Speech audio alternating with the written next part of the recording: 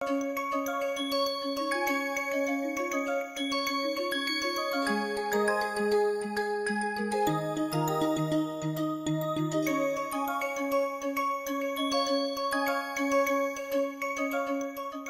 we'll do now is to go back to the DCI and look at the structure of the DCI equation a little bit more and understand.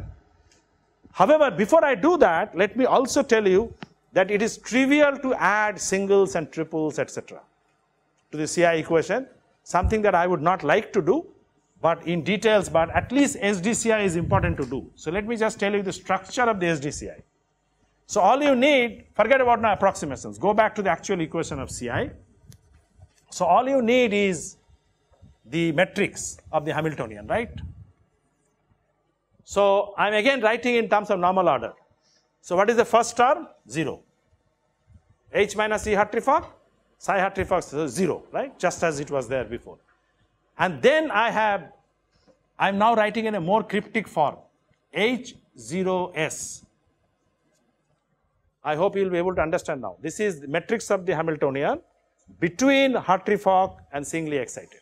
Remember, it should be H minus E Hartree-Fock, but it is not necessary to write E Hartree-Fock for the first term. Then I have H0D. This was essentially what I called Bidagger in the previous exercise, right? So H0D. So it's a 3-block. So what I'm now writing is a CISD equation. So CISD has 3 blocks. Hartree-Fock, which is only 1 by 1 block. Then you have a block of singles, Hartree-Fock, then you have a block of doubles. Of course, this should be larger than this. Quite clear. Number of doubles should be larger than the number of singles. Then you have another block which is exactly opposite, HS0. Then another block, column block, which will be HD0. This is what I call B. Just trying to, put you in the perspective. This is the new block that is coming in. It's a block matrix. What would be this block? This block would be HSS, right? Between one set of singly excited to another set of singly excited. And this block will be HSD. This is matrix. These are all matrix. However, this is a rectangular matrix because number of singles is different from number of doubles. This is a square matrix. So please understand, from the block itself you will know. And then you have similarly a reverse of this, which is HDS, and eventually another square matrix, which is HDD. You can try to write as nicely as possible. Those who can draw well, they should be able to do that. So this is my matrix of the Hamiltonian. And then I have one CS, CD. So I have this block of CS, I have the block of CD. Okay? Equal to E correlation and exactly same. 1, CS and CD and so on. So this becomes your CI. It's very simple. So what you do is blockwise, first block times the first column is into E correlation into 1. That's your E correlation. Now that Bidagger, I had written down that Bidagger C will just change, okay, as more terms. However, we know that we have a Brillouin's theorem. So now I'm going to apply the Brillouin's theorem for the Hartree-Fock. So this block is also 0. And this block is also 0. So interestingly, your correlation energy remains as Bidagger CD or Bidagger C, right? Because this is 0. So 0 times this is 0. So this is all the correlation. So correlation energy does not change. Is it clear?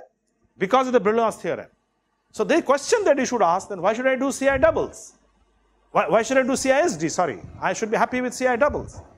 The answer is no, because when I calculate C, then you will see the changes will take place. Because my generic expression is Bidagger C, but what is the value of C? If that is different, then correlation energy will be different. So that you will see for the next set of equation. This is 0, of course. So this is second row times the column. Now HSS will act on CS plus HSD will act on CD to give you E correlation CS. So I have a CS equation. Do I require it? No, because my E correlation is B dagger C. So I require only CD. So I don't care about CS equation. But come to CD. Now you have a problem. B into 1 plus HDS into CS plus HDD into CD equal to your E correlation CD. So your CD now depends on CS. I hope you can understand. It's a coupled equation. I will write them down. I'm just trying to explain. So to solve this, I need CS. Okay? If I need CS, that means my CD changes from the DCI. And hence CISD result will be different. So why is it changing? It is changing because of this block. This block is not 0. Okay? Because singles by itself does not contribute, because Hartree-Fock is 0, but singles contributes with doubles and doubles mixes with Hartree-Fock. So in an indirect way, singly excited determinant is changing the energy. Not directly, but through doubles. And we know that the doubles interact with Hartree-Fock.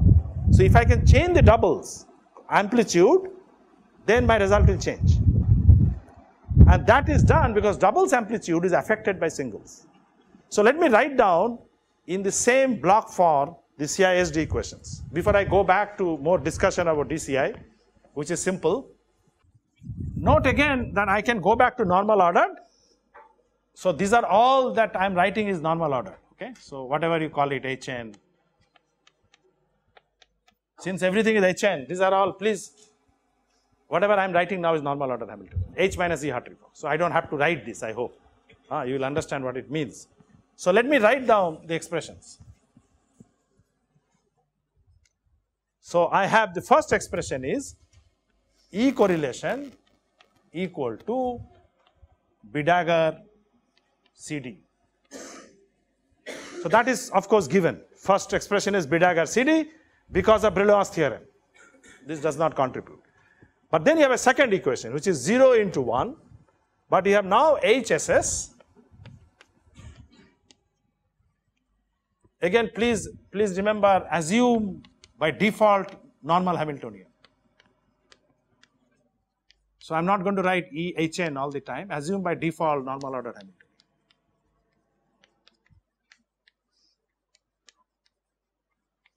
So the H that I'm writing is normal order now. Okay, so you don't have to write the symbols each time.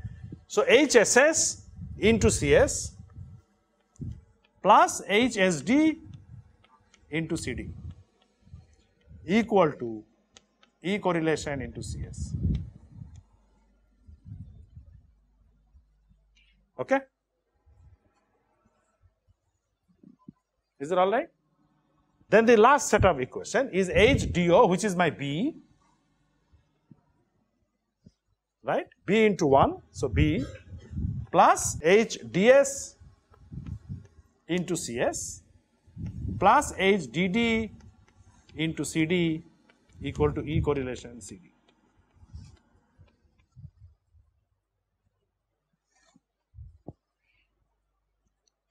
Okay?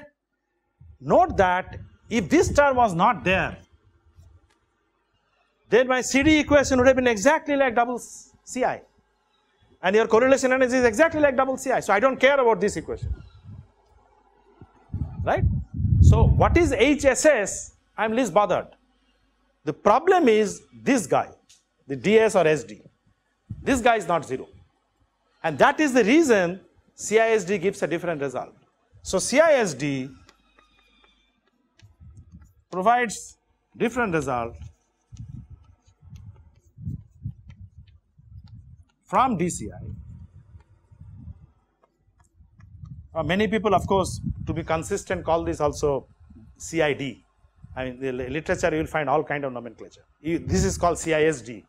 This is called SDCI. So whatever nomenclature you want to use, you use, no problem. Huh? So this provides different result from DCI because of the block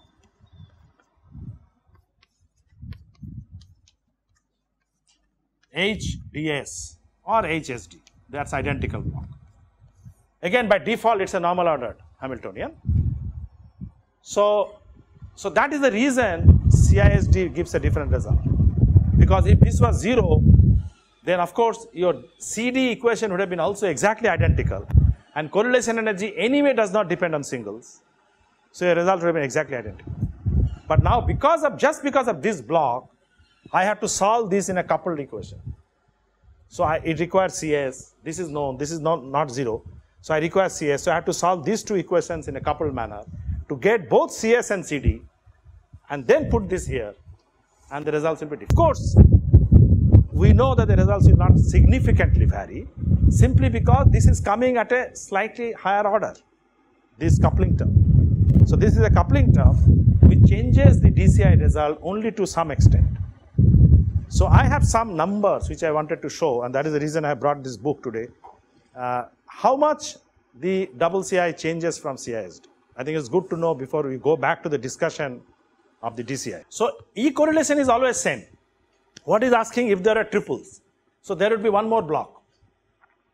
But this is also 0, because Hartree-Fock with triples is also 0. So the correlation energy expression is always doubles, nothing else. But then now doubles should again depend on triples. So every time you are adding newer and newer excitations, doubles is being modified. If doubles would not have contributed to triples, then there would be no discussion. So what is important is doubly excited determinant, whom they are interacting with. Whomever they are interacting with will affect the correlation energy. Is it clear? So triples will also change, okay, for the same reason. But we will not discuss CISD triples, we will just go to CISD. Okay, so